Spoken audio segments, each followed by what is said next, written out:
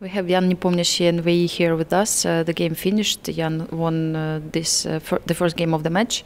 But first of all, I wanted to ask Vei about the opening and also this moment when he spent like 53 minutes thinking about Queen D1. What you were calculating at this moment? Queen B4 was a surprise because I know one game black go D6, then before Bishop D4. And then Queen B4 I spent too much time to calculate some thing. I feel I have something, but I didn't find it. And I go Queen D1 in D6 was also a surprise because I think he will play Queen A5. And then D6 was very interesting, and the Knight A4, B5. Yes, he made many moves that I didn't calculate. Yes. There was another critical moment on move 31 when you could just force a draw, but you played Knight B5 with just 2 seconds left. What you were calculating at this moment? Yes, my first idea was go Queen G5 and make a draw, but the next one Knight B5 and maybe I will have some chance, but I missed Rook B5 and then Queen takes B2. It's a very strong idea, but I missed this. Then I feel uncomfortable with my position. And, yes, and then I think the end game maybe I can draw, but it's very difficult. Yes. Okay, thank you. And Jan, what you were thinking for 50 minutes while your opponent was calculating all variations?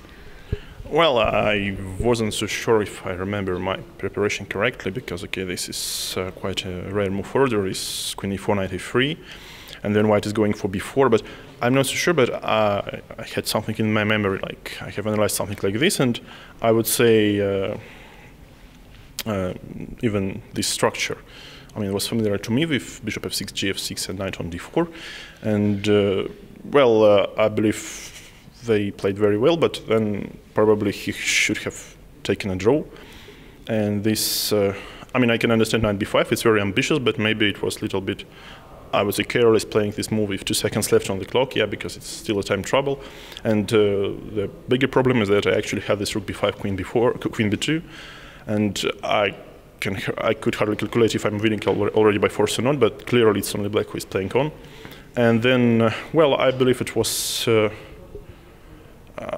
few moments where I missed some winning continuations in this endgame, because this shouldn't work like with such a weak king on h3 or on h4.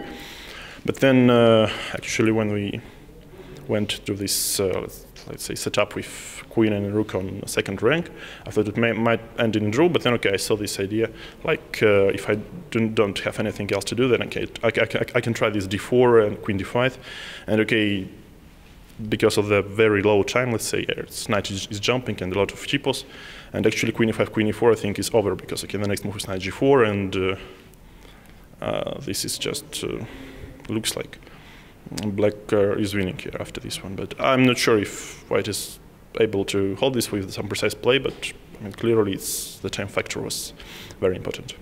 Was it your strategy actually to torture in a way your opponent for some time, trying to get more time at one point or something like that? Because you were not pushing D4 for many moves. Well, I was afraid that I'm going to spoil something, because D4 is the constant idea, and probably then White Queen finally reached D4 square. Then I decided, let's say, that it's not such a good idea. I mean, it wasn't such a good idea to let the Queen go to D4, but fortunately then, everyone is tired, and this Queen A2, Queen B2, this sort of maneuver allows me, to get back to this desired position. And of course, I would say it wasn't. The play was very weak, especially if you check it with the computer. But it's. We are humans, not computers, and I was trying, let's say, to make it difficult for my opponent, and at some point I managed to win. And just one last question. What do you think that you were lucky in this game in a way, considering this moment, especially when your opponent could take a draw? Well, it's pretty normal then. I would be satisfied with Black with a draw, because the position is, I can probably, let's say when I played for this, then I went for repetition, I thought, I can play Rook F8 and keep the pawn, but I believe it's just too careless, because White has super compensation, and actually, I think, let's say, some memories from my preparation, let's say, advised me not to reject a repetition. But I mean, okay, of course, it's a very brave decision to play on. But I think objectively, White had no advantage in this position, and it should end in a draw. Okay, thank you very much for your great comments, and see you tomorrow. All the best for the next game.